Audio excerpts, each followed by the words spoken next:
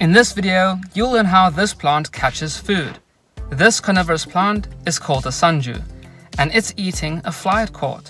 But how did it catch it? Sundew leaves have sticky droplets at the end of them, which is why they're called sundews.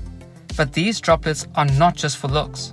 Although these beautiful droplets secrete tasty nectar and look like a shiny treat for insects, they also have digestive acids and are super sticky. As a bug flies around, it sees the tasty, shiny droplets and thinks, hey, here's some tasty food, and flies on over. But as soon as it lands on the leaf, it gets stuck. Its legs can't move and its wings can't flap, and so it desperately tries to escape. And just like quicksand, the more you struggle, the faster the leaf wraps around you, all while being eaten alive. Remember to follow for more carnivorous plant content and share this video with your friend that loves plants.